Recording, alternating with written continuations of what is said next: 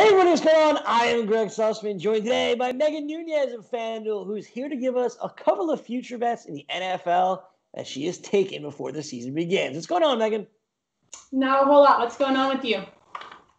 Not much. I'm getting ready for fantasy football drafts. I feel prepared. I'm trying to go down my card to figure out what futures I want to make, and you're here to help, so I appreciate it. Let's begin with the NFC West, specifically with the Seattle Seahawks, who right now are plus 1,000 to win the NFC. When you have Russell Wilson as your quarterback, anything seems possible, and this is certainly in that realm of possibility.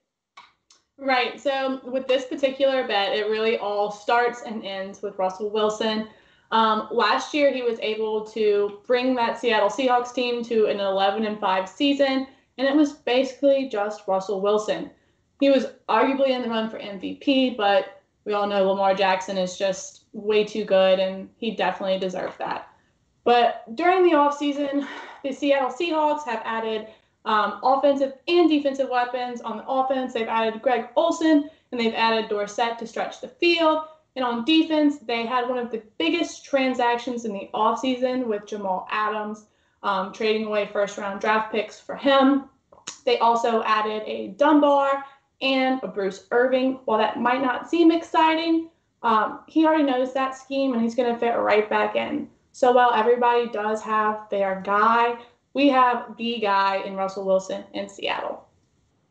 The pieces are there for the Seahawks to make noise both in the NFC West and in the NFC. When you have a quarterback like Russell Wilson, everything else kind of falls into place. Another year of DK Metcalf and that Tyler Lockett-Wilson connection, plus the Jamal Adams addition on the defensive end. Things are looking up for Seattle, and you can get them to win the NFC at plus 1,000.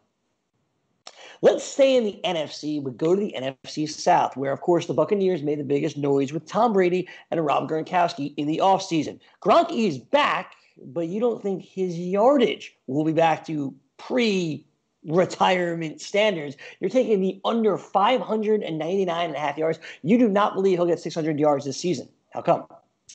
Well, I don't think that he's going to get 600 yards this season. One, because he is coming off a retirement year. Two, we have we have two other tight ends with Brayton Howard, and then you have reliable hands and wide receivers with Mike Evans and Godwin. So while I think that Tom Brady does get a lot of action, I don't see him running down the field much. He's injury prone. He's older. And him and Tom Brady, they have chemistry, they have connection, and I really see that coming in play in one spot, and that specifically is the red zone. All right, so while Rob Gronkowski may not stretch the field anymore and Cameron Brate, O.J. Howard are going to do their thing, Gronk's still going to be an asset, and I'll tell you why in a moment.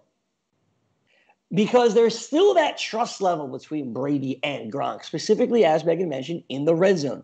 The over-under for touchdowns is 5.5. So even if Gronk is a red zone specialist, even if he's a blocking specialist, you, Megan, still believe that he can go over this number of 5.5 touchdowns scored. Not too many, despite with the fact that Cameron Brate and O.J. Howard are both in play still? Oh, yeah. And this is plus money when I looked at it last. So I really like this prop because, as I said, Brady and Gronk do have chemistry. I mean, Gronk has been nearly catching passes from Tom Brady for a decade, and now they're in Tampa Bay. They're under Bruce Arians. It's looser. It's more fun. I do not see Gronk running down the field. I see him. I don't see him being on the field 100% of the time, but I see him being on the field 100% of the time while they are in the red zone. So I think he's going to be a huge target. Him and Brady can easily get on a roll and knock 3 touchdowns out in one game.